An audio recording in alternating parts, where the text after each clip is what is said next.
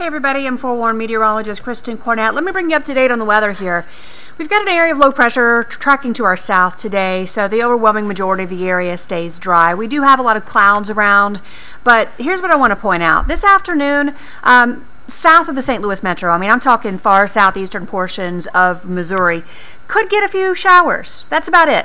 20% chance of rain, mainly kind of Iron and Reynolds counties this afternoon into the early evening. Generally speaking, a dry day. So mostly cloudy, some patchy fog this morning, temperatures around 30, and then this afternoon mostly cloudy, not as cold as recent days.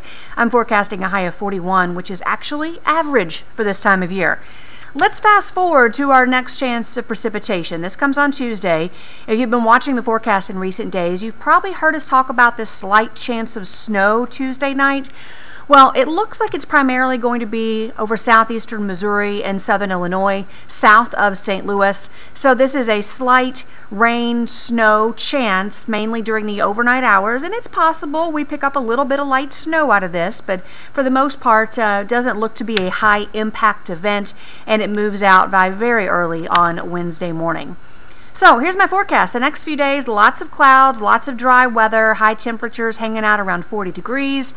And then as we get into late week, we start to see a gradual warm up, lots of dry weather in that 7-day forecast. And look at those temperatures. By late next week into the weekend, we're back into the upper 40s.